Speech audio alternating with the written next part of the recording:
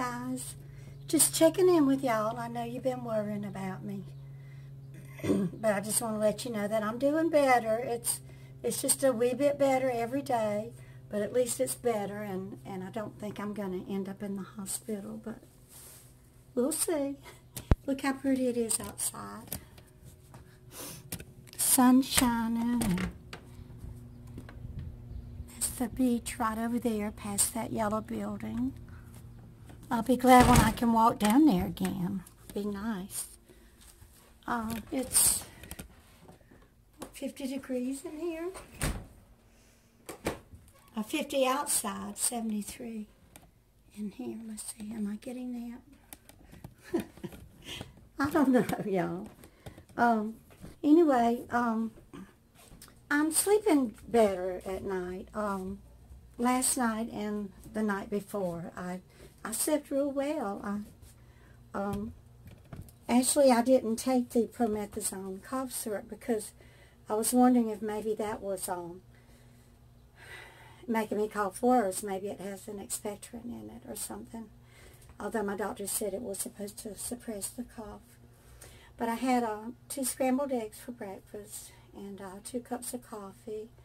I've already drank 1 big tall glass of water. Now I'm making my cup of hot tea. So come along with me and I'll show you what I'm making. Madeline went grocery shopping for me yesterday and she picked me up a bag of lemons. And of course I use my Louisiana. It's really for iced tea and it makes excellent iced tea. But I'm using it for my cup of hot tea too. And I'm just following y'all's advice and drinking and drinking and drinking some more.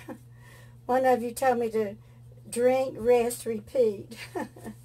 So I'm going to put my fresh lemon in here and squeeze it. My little squeezer, I bought at Williams-Sonoma a few years back. Do y'all remember when your mama had those old glass lemon squeezers? And I wish I had one. You would just put the lemon on there and twist it and twist it. It might make it bitter, but I'm going to put the whole lemon in here because I think I need it. Anyway, those old, I wish I still had my mama's old glass lemon squeezer.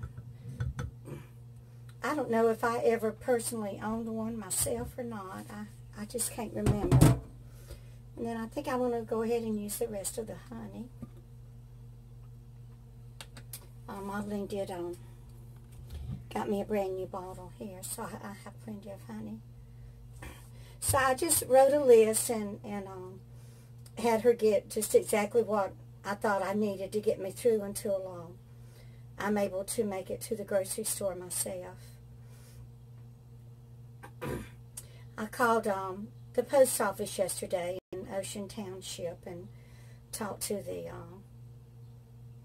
the clerk there, and he did assure me that he's holding all of my mail and my packages. He said he's not going to send anything back. So for my subscribers and all of my friends who have sent me cards and letters and packages, don't worry about them. They're safe at my little local post office.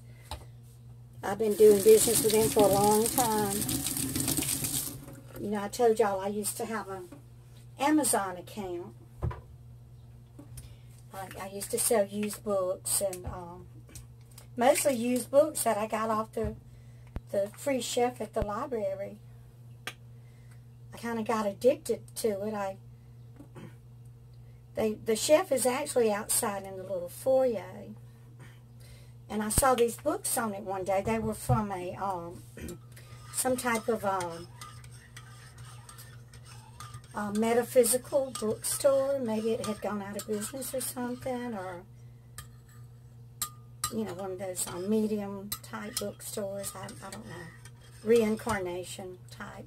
There were 3 books on there. So that's bitter. Put a little sugar in it. Gotta have it so I can at least drink it.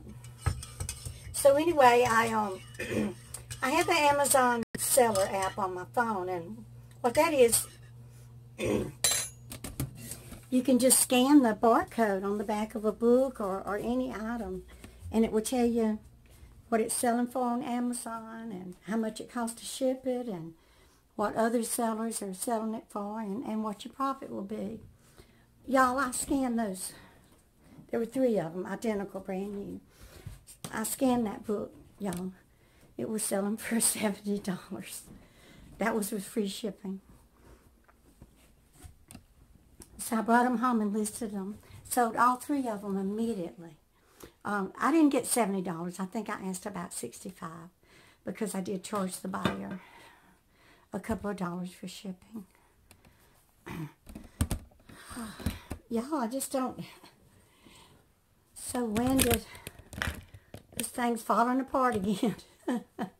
It's so funny. I got to get on Amazon myself and order another tripod. I'll do that today. Thank you, A10 Toast, for offering to send me those 2 tabletop tripods. But I really have to use one that I can stand up from the floor, especially when I'm sitting here on the sofa recording. But anyway, I just don't...